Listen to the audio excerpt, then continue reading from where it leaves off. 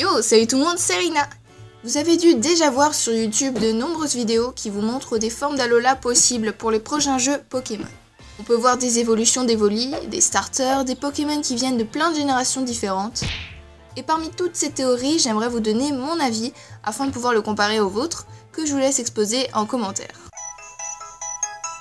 Déjà, dans Pokémon Soleil et Lune, Game Freak nous a fait une belle surprise en rajoutant 7 formes d'ALOLA.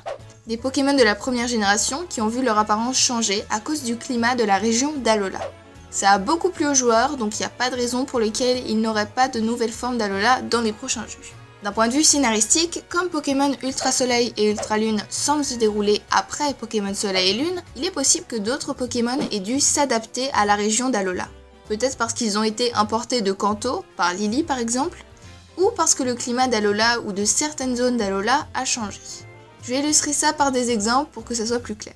Si on importe un Salamèche à ALOLA, il est possible qu'il ait du mal à survivre à cause de la présence abondante d'eau. Eau, feu, ça fait pas des chocs à pic. Pour survivre, on peut imaginer que les développeurs le mettront en haut d'un volcan, ou alors ils changeront totalement son apparence et il deviendra ceci. Ce changement permettra à Salamèche de vivre dans l'archipel d'ALOLA, il s'adapterait au climat de la région, c'est le principe des formes d'ALOLA.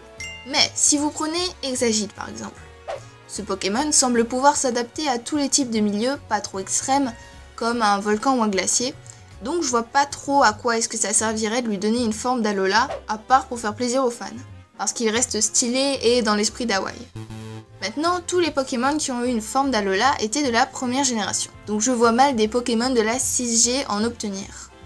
Les deux générations de Pokémon susceptibles d'obtenir une forme d'ALOLA sont la première et la deuxième. La première pour rester dans la continuité de Pokémon Soleil et Lune, et la deuxième pour apporter de la nouveauté tout en restant logique. Concernant les Pokémon de la 1G qui n'ont pas eu de forme d'ALOLA et qui sont présents dans Pokémon Soleil et Lune, si le climat de la région ne connaît pas de changement majeur dans Pokémon Usul, il n'y a pas de raison pour que ces Pokémon changent, donc ils n'obtiendront pas de forme d'ALOLA. Ce qui ne nous laisse que la deuxième génération. Si on regarde les Pokémon qui ont obtenu une forme d'ALOLA, on peut voir que ce sont des Pokémon assez populaires, ou du moins emblématiques de la première génération. On n'a pas eu Papillusion et Parasect par exemple. Les starters n'ont pas obtenu de forme d'ALOLA et comme ils sont très rares à l'état sauvage, je ne pense pas qu'on aura de forme d'ALOLA pour les starters, qu'ils soient de la première ou de la 2G. Donc pour moi, les Pokémon susceptibles d'obtenir une forme d'ALOLA dans les prochains jeux sont Fouinette et Fouinard, un petit peu les équivalents de Rattata et Rattatak dans la 2G, Malos et Démolos, qu'on peut comparer à Goupix et Fenard ou Sablette et Sablero, et enfin je dirais Fampi et Donphan.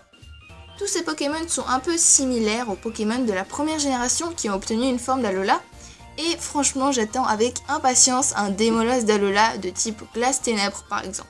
Voilà, vous connaissez désormais mon avis pour ce qui concerne les futurs Pokémon forme d'ALOLA, j'attends le vôtre en commentaire. Comme le sondage pour les potentielles nouvelles méga évolutions dans Pokémon Ultra Soleil et Ultra Lune vous avait beaucoup plu et vous aviez été nombreux à participer, et bien j'en ai fait un autre, donc c'est le même principe que la dernière fois, dans la description il y a un petit lien, vous cliquez dessus et vous me notez tous les Pokémon pour lesquels vous aimeriez bien voir une forme d'ALOLA.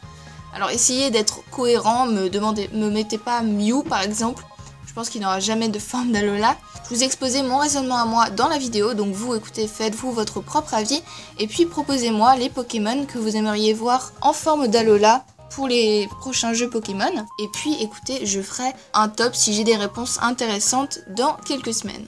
Sur internet, vous pouvez trouver plein de fausses formes d'ALOLA très bien réalisées, et même si aucune d'entre elles ne sera trouvable avec le même design dans les prochains jeux, ça fait toujours plaisir de voir le talent et les idées de certains. Allez, je vous remercie d'avoir regardé la vidéo jusqu'au bout, et abonnez-vous pour ne pas louper les prochaines. Bye tout le monde!